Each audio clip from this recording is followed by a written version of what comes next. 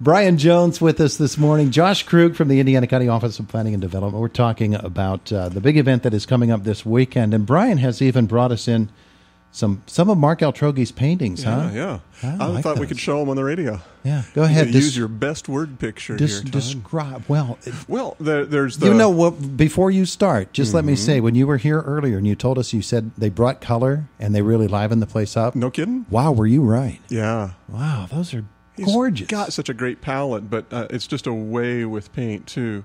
The blue birches down in the bottom panel are just, I mean, you can feel yourself walking through that time of evening or morning when the light is just changing, and that yellow sky beyond the horizon and the lush greens and blues, and he's just a master with color and composition, the rhythm of all of those birch trees. You can just feel like you're walking through that forest. But my favorite piece of the entire show, because it's an unusual angle for him to take, but we see so many barns up on hillsides, right? Yeah. And the painting at the top is called "Happiness is a Red Barn." And then there's the bicycle parked right in front of it. Yeah. And those, you can just wonder who's arrived. Where are they? And then same with the one on the bottom left, the green bicycle against the red barn. Those textures of the barn wood and the flowers in the basket. That each one of these sort of tells a story. You know, somebody's here and somebody's doing something. I took some pictures of them that we can put on our Facebook page. Oh, fabulous. But by golly, you got to get up and see these paintings. Those are very nicely done.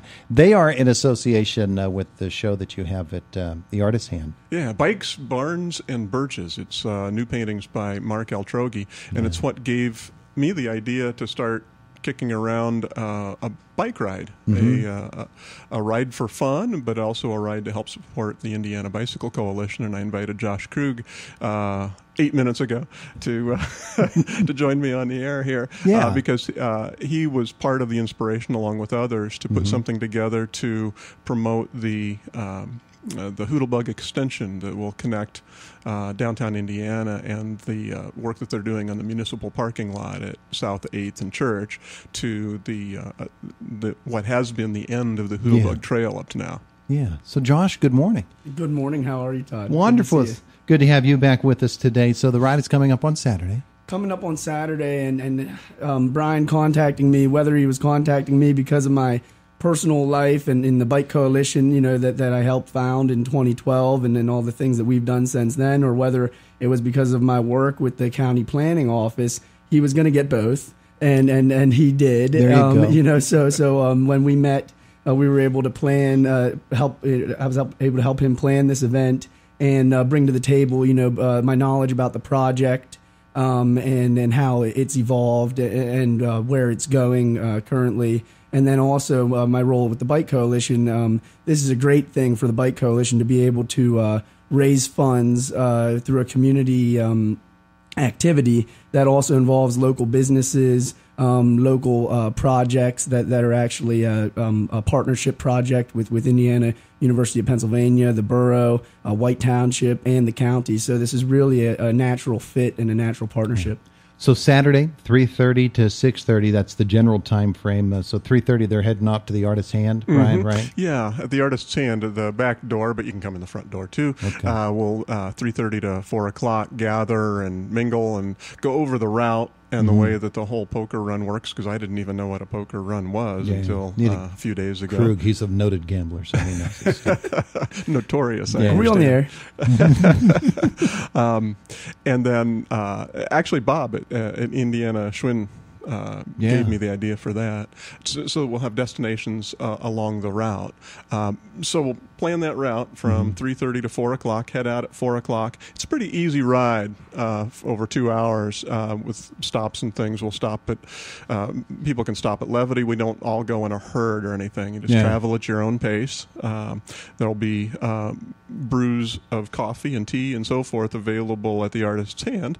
And then at Levity, root beer and a couple of their pours are going to be available in 9-ounce pours if you're wearing our bright blue wristbands from our event. Yeah. And then over at Noble Stein, same thing. And then we'll visit the Indiana Schwinn Shop and the IRMC Park, downtown Indiana, and Linda Mitchell will be there to hand out a card so that if you pick up a card at each of these stops, you put together a poker hand, and the best hand wins, and the worst hand wins something. There you we go. haven't figured that out yet. So you've got your 5 cards. You find out what kind of hand you have, and whether you're going to fold or you're going to.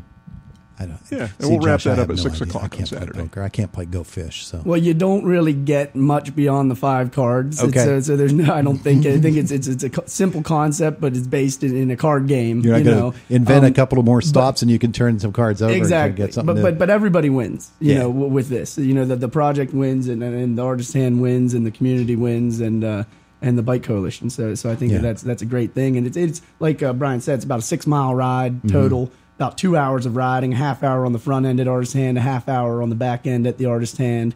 And we'll ride down past Levity, down to the turnaround there by Omni, the old Omni, by Divine Destiny Ministries. There's kind of a trailhead there. Yeah. We'll turn around there, and you can go at your own pace. And I think that the route is pretty intuitive, and we'll ride the will-be Hoodlebug Trail extension route. Yeah, well, let's talk about that because we really want to focus in upon that right now. The Hoodlebug extension, we've been waiting for a long time for it to come, and it is here finally, at least this aspect of it, all the way into Indiana Borough.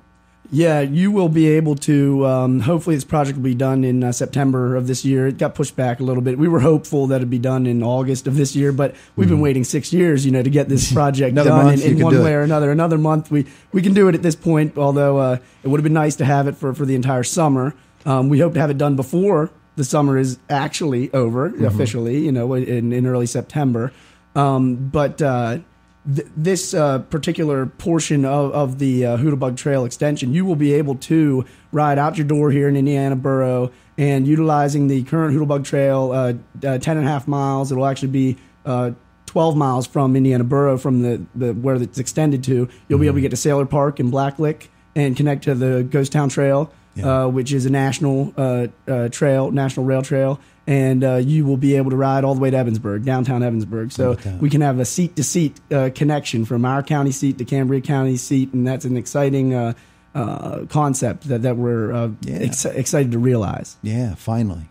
Finally. And it's really amazing. Ghost Town, in fact, they're celebrating a big anniversary this year, aren't they? 25th anniversary. I don't have the date off the top of my head. I believe it's September 6th. It's early September. Yeah. Don't quote me on it, but there is going to be a celebration of that event, and there will definitely be media to keep your eyes and ears out for to celebrate that. 25 years. I think it's the first trail in the state of Pennsylvania that used state transportation dollars to complete it. So it really is a historic project. Yeah, it's wonderful. It's wonderful. It's a great ride. The Hoodlebug is a tremendous ride as well. So the event on Saturday, again, is from 3:30 to 6:30. Starts at the Artist Hand, ends at the Artist Hand, and then you follow the trail, literally. Yeah, and it's $5, the poker run, but it's also free if you don't want to be involved in that aspect of it. You know, we want to get people out there riding the trail, learning about the project, and seeing the artwork. Righto. Yeah. Yeah, good stuff here. Brian, what'd you bring me today? I brought you an Italian soda. Do I need to stir this up? It wouldn't hurt to stir that a little bit, but it's got a couple little flavors in it. Let's see if you can guess flavors. Okay, hang on here.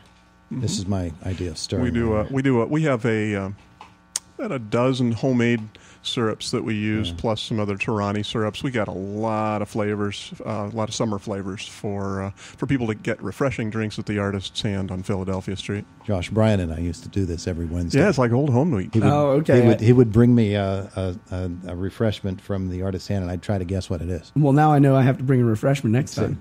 You want preferential treatment? Yeah, here we go.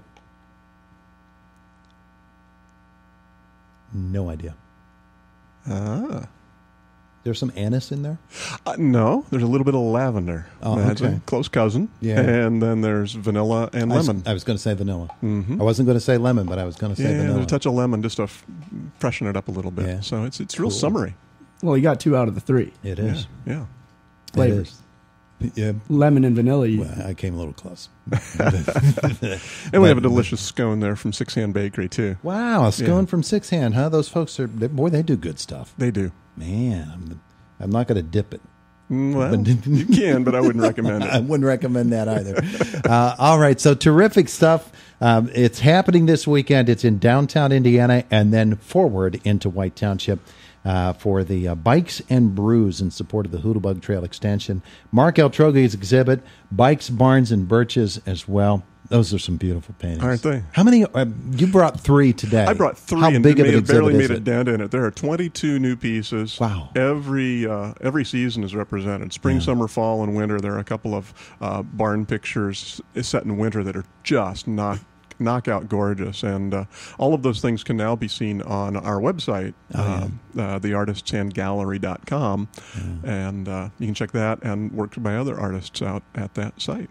22 paintings is staggering, and I'm still getting over the Jimmy Stewart painting from last year that came out. You know, his work is so inspiring, and being from Indiana, it's great to see this stuff from around here. If Jonesy here was smart, he'd be having El Trogi sitting there strumming the guitar, singing along as people are watching it. See? Yeah, he's not half bad. Yeah, he's very, very good. 26 minutes after 9, the voice of Indiana County, WCCS AM 1160 and 101.1 FM. Gentlemen, thanks. You're welcome. Thank you for having us. Appreciate it. It is time for the Boomer with the Sports Minute, brought to you by S&T Bank.